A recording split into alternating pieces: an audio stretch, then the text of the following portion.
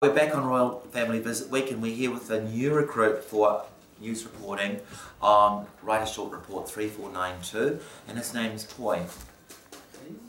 Over to you, Poi. Hello, my name is BENJY and I am in the sport class at Otahu College. I am currently studying an article on Tawila Blakely. Her son and Tawila struggled when she was a teen. This article starts off with Tawila being 17. 22 years ago, currently 39, when she was about to give birth to her son Jared. This article was published on Women's Weekly. This story soon came on 60 Minutes documenting her story.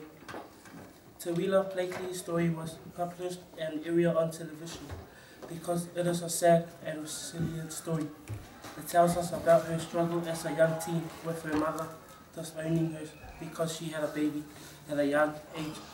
But she overcame all that and now she is living a happy and successful life with her 22 years old son.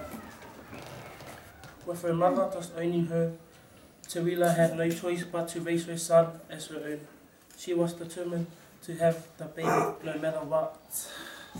Determination was all she had. The job to work is...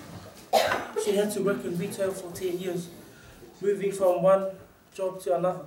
Today, with her son being 22, celebrating his birthday, his mother Tawila couldn't be more proud. They are now living a happy life where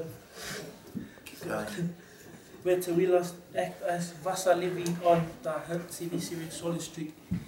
I give positive feedback to this article. Tawila started off with nothing at all. Trust her determination to have and raise her baby as her own. Now she is happy, her son is off to the real world, living his mother happy and proud. Thanks. And she's made us all proud of her, hasn't she, Poi?